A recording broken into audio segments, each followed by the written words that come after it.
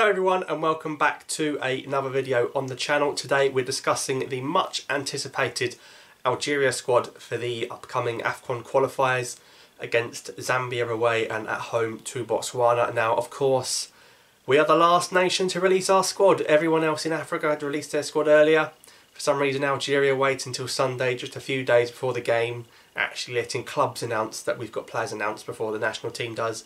Belmadi had a press conference cancelled, so a bit of a mess, but we're late. We're used to being late, like Algeria, we're always late. But nonetheless, better late than never. The squad has been announced and Jamal Belmadi has picked 28 names for these upcoming games. The reason I think you've got 28 names, which you can see on the screen right now, is because I think with the game away to Zambia, there will be some players missing. I do think some players maybe won't be allowed to travel. I'm not sure which players. There's rumours that the likes of Mahrez and Benrahma from the Premier League won't be able to travel to those games, so we'll have to wait and see. So I do think Belmadi has called up 28 names just in case he misses a few players that are unable to travel. But it's an interesting squad. There's a couple of debutants as well, so let's get into these players. So first up, Ramiz and Boulhi as a goalkeeper. We know he's going to be the number one. He's been the number one for the past decade now, so that's no surprise. And the two backup keepers, Wakija and Duha. We did think that maybe some of the Ligue 1 players were going to be missing from the national team squad. A lot of Ligue 1 clubs said that they weren't going to be releasing their players. For example, we haven't got Andy Delors in the squad, and that may be well the reason why. But to have Wakija in there is very good. He's been playing regularly in Ligue 1 before he got that red card. We've got Boulhi as well, and we've got Azzedine Duha. So three solid goalkeepers. Not really worried about that. Maybe Wakija won't be travelling to Zambia, but it's not a big deal because Ramiz and Boulhi is the number one anyway. So the goalkeeping situation is straightforward. Then we've got 25 outfield players. Let's start off with the defence, and there is only one man that we have to start with. Ahmed TOUBA played for Belgium under-21s, born in France, played for all the Belgium youth sides, and interestingly not the French youth sides, the Belgian youth sides. Played for the Belgium under-21s in their last squad, and TOUBA has switched to playing for Algeria, which finally we've got a player playing in Europe on our side. It seems like ages we've got a decent player playing in Europe. Remember when we had Rowett in the FA, the likes of Feghouli and Brahimi and Ghulam coming along, great days then. Could this be the start of another golden generation? So Ahmed TOUBA played as a centre-back recently in the Dutch league. He started out at Club Brugge, moved to Holland, very close to Belgium, playing as a centre-back, scored 3 goals this season, can also play as a left-back. His FIFA card's a left-back, he's a silver card, not judging by FIFA stats, but he has got quite a bit of pace on him. Can also apparently do a job at left wing, but has recently been playing as a left-back and a centre-back. So Ahmed TOUBA is a name that has excited a lot of people, 23 years of age, really exciting prospect to get involved in the squad. So he's a new face we're hopefully going to see, get him playing his debut for a competitive Algeria match, and then he's ours for the whole of the future, so that's good. In terms of the left-back position, a few familiar names. Ramiz Bensebaini, we thought Bensebaini wasn't going to come, he's coming, he's another one that might miss the Zambia game. Abdellawi's in the squad as well. No Mohamed Fares has got an injury. Had an interesting season with Lazio. Fares hasn't been a main starter, they're out of the Champions League now as well. So Bensebaini should have that left-back role. Hopefully TOUBA can get a game in left-back or centre-back. Abdellawi's in there as well. In terms of the right-back position, we've got Khasef, who plays for Tondela. He can do a job at full-back. We've got Beniada, who plays for Esperance. He's played for Algeria before, a very experienced Algerian League player, experienced CAF Champions League player. No use of Artal, that's a big blow. And I've said this before, I do think Artal might actually be an injury-prone player, which could be a problem for us because we know how good he is and how much he likes to run and work hard. But Artal's injury record is not great. He even missed the semi-final and the final of the last AFCON that we won. But the man who replaced him, Mehdi Zafan, playing in Russia at the moment. Zafan's back in this squad, so there's kind of a few left-backs and right-backs in this squad that we're able to choose from, so that's good. So maybe Zafan will come back in and take that right-back position. We could see Khasef, who's playing in Portugal with Tondela at the moment, he could come into the squad and do a job. And in terms of the centre-backs, usual suspects are in there. Your Ben Lamries, your Mandi, Tahra, and Boudrein is in there as well. Boudrein, another player that plays in Tunisia at the moment, he's been playing in the CAF Champions League. A lot of these good Algerian League prospects do end up moving to clubs in Tunisia or Egypt because there's a higher standard of football there and they get further in the CAF Champions League competition. So Tahra, Mandi, Ben Lamri and Boudrein, and maybe even TOUBA as centre-back options in this squad, so that's interesting. Maxime Spano Spanaraho made his debut last year, the year before. We're not seeing much of him since, so that's an interesting decision not to call him up.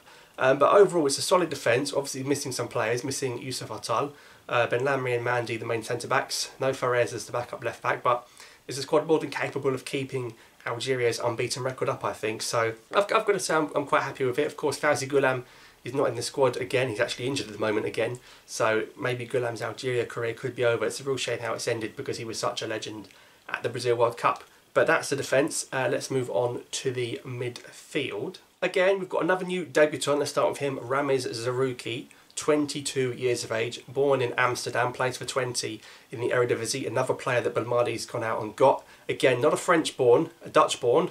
So we're seeing a Belgian youth player and a Dutch young player come into the Algeria squad. So born in Amsterdam, he's declared for Algeria as well. Great work by the FA to get ZERROUKI on board. Hopefully he's good, because I do think centre midfield is a real position that we need to work on. There's no Badawi. A lot of people rate Badawi. I'm not convinced by Badawi yet. I still think he needs to prove himself. Had some good games with Nice this season, but he's injured at the moment. Adlin Gudiora, we're still relying on him. How long are we going to be relying on Gudiora for? On Feghouli. Fegouli's in here as a centre mid as well. Not had that much game time with Galatasaray this season. We've got Mehdi Abid as well, went to the AFCON. He can do a job. He's played in the Premier League, but he's in the Middle East now. He's left League A, so he's dropped the standard of football that he's playing. The days of Taider and Bentaleb look to be well over. They're nowhere to be seen. Bentaleb and Schalke look like they're actually going to get relegated, which I think is an absolute disgrace.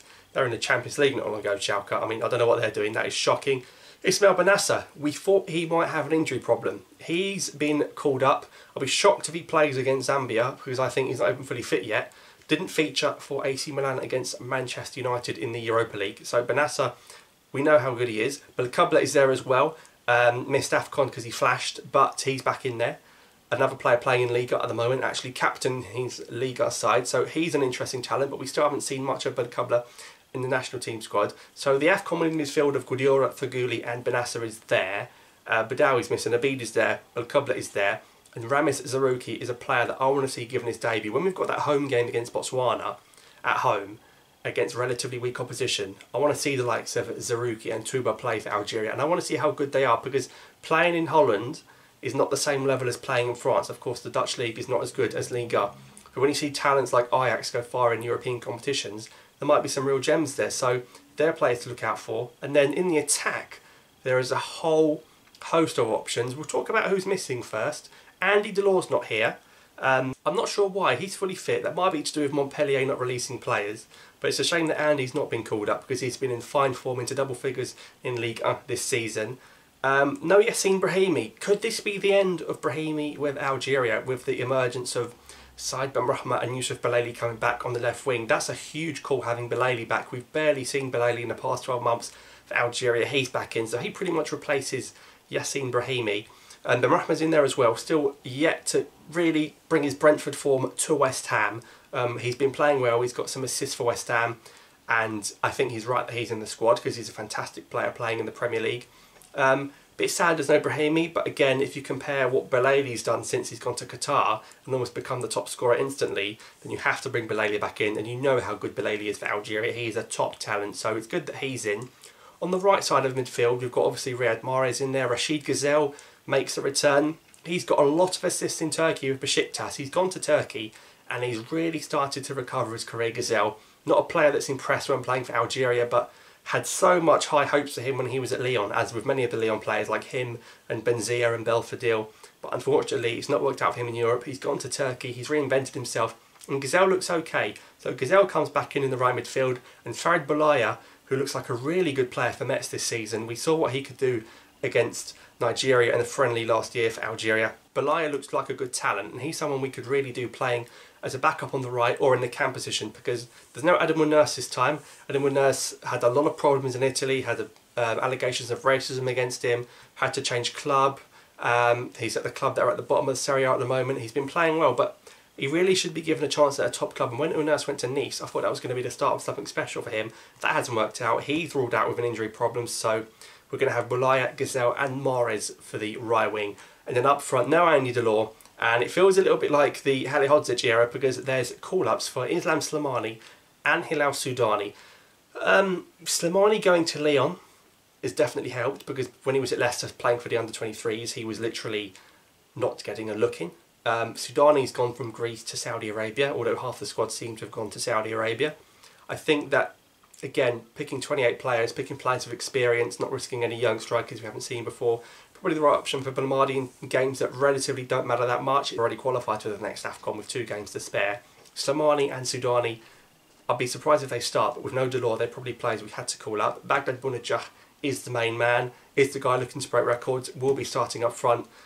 Travelling from Qatar, no real travel issues there, so he'll probably start up front against Zambia. And Usama Darfulu's got a few goals this season for Vitesse in the Eredivisie, which means we've actually got 3 players from the Dutch league called up, with ZERROUKI, TOUBA and Darfulu. So a little bit of Algerian contingency in the Dutch league there. Again, a backup striker, not expecting too much from him, but he's probably done well, and Belmadi's rewarded his goals this season in Holland with a call-up. So those are the 28 names for Algeria. We've got Ahmed, TOUBA and Ramiz to look forward to. Brilliant names. I want to know your thoughts on this squad in the comments down below. I want to know your thoughts in the comments down below. We thought we'd be seeing a lot of players missing. Again, we don't know what's going to happen for the Zambia game, if these players will be playing or not, but that is the squad that Jamal Belmadi has picked. Let me know your thoughts on the squad, and if you think it will be winning both the games. I think going to Zambia will be tough, because Zambia really need to win if they want to qualify, so that'll be a tough game, and then we should be relatively okay at home to Botswana with all of the players available. But that is the Algeria squad. Let me know your thoughts on it down below in the comments. Thanks for watching, subscribe for more, and I'll see you next time.